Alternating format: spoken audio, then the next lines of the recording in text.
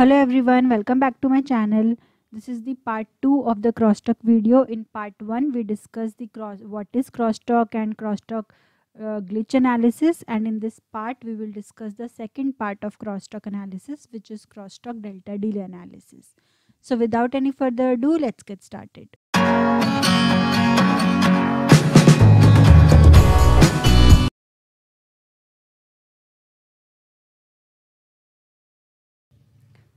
So as we saw in the part 1, there are two types of crosstalk. One is crosstalk glitch and one is crosstalk delta delay. Crosstalk glitch happens when victim is steady and aggressor is switching, and crosstalk delta delay happens when victim and aggressor both are switching. So in this video we will see the crosstalk delay analysis, and we will start understanding this through this diagram. So as you can see here, this net is aggressor and this net is victim, and there is a coupling capacitance between them, and these are ground capacitances. So total capacitance is coupling capacitance plus ground capacitance. So here the aggressor is switching from 0 to 1 and victim is also switching from 0 to 1. So aggressor and victim are switching in the same direction. So now what will happen? Let's try to understand it with an example. Let's say aggressor is a river and victim is a boat. Now if the aggressor is going in the same direction as victim, so if the boat is flowing in the same direction as river, then it will go faster, right? So basically the speed of the boat will get faster, right? So similarly here, when aggressor and victim are switching in the same direction, the delay will be less. So if the switching was happening at t seconds, it will now happen at t minus something second. It will happen before time. So basically we can say when aggressor and victim are switching in the same direction, it will induce a negative crosstalk delay. Because so let's take the scenario 2 when aggressor and victim are switching in the opposite direction. So let's again take the example of river and boat. If boat is flowing in the opposite direction of river, then it will become slower, right? So similarly, if aggressor and victim are switching in the opposite direction, it will induce a positive crosstalk delay. Positive crosstalk delay means if switching was happening at t seconds, now it will happen little late at t plus something second, because a positive delay has been introduced. So some of the important points that we can conclude from the previous discussion are that depending upon the switching direction of the aggressor, the crosstalk delay can be positive. If it is positive, it means it will slow down the victim transition, or it can be negative, which can speed up the victim transition. And second point is that the crosstalk can affect the delay of the victim only if the switching windows of aggressor and victim nets overlap. So this is quite obvious, right? If the switching windows are not overlapping, then the aggressor cannot affect the victim. And the third point is that crosstalk delay calculation also consider the functional correlation between various signals. So for example, let's say two particular signals are near to each other, but one signal is active in the scan mode and the other signal is active in the functional mode. Then these two signals cannot switch during one particular mode, right? Because the chip will either be working in the scan mode or in the functional mode. So in that case also crosstalk delay will not get considered. So here are different types of crosstalk delays which are possible. One is positive rise delay, when the victim net's delay has been, a positive delay has been introduced on a victim net which was switching from 0 to 1. And similarly, when a negative rise delay, when a negative delay has been introduced on a victim net which was switching from 0 to 1. And similarly, positive fall delay and negative fall delay occurs on a net which was switching from 1 to 0.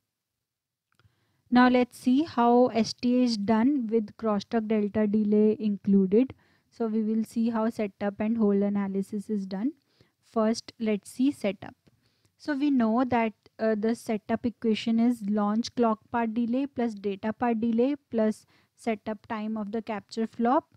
It should be less than or equal to time period plus the capture path delay. So launch path plus data path plus the setup time of this flop should be less than the time period plus the capture clock path. So now in this case, let's say what is the worst crosstalk scenario which can happen. So we know that if the data path becomes late and if the capture clock path is early, that's the worst scenario for setup. So let's say if positive crosstalk delay is introduced on the launch clock path and the data path, and a negative crosstalk delay is introduced on the capture path, then this will become faster and this will become slower. So that will be the worst scenario for setup, right? So that's how the crosstalk can affect the setup analysis. So this is one of them. So we will see this point in some time. Let's first see how crosstalk can affect the hold analysis. So we know that hold equation is this, that launch clock path delay plus data path delay should be greater than hold plus capture path delay. So now according to this equation, what can be the worst crosstalk scenario for hold analysis?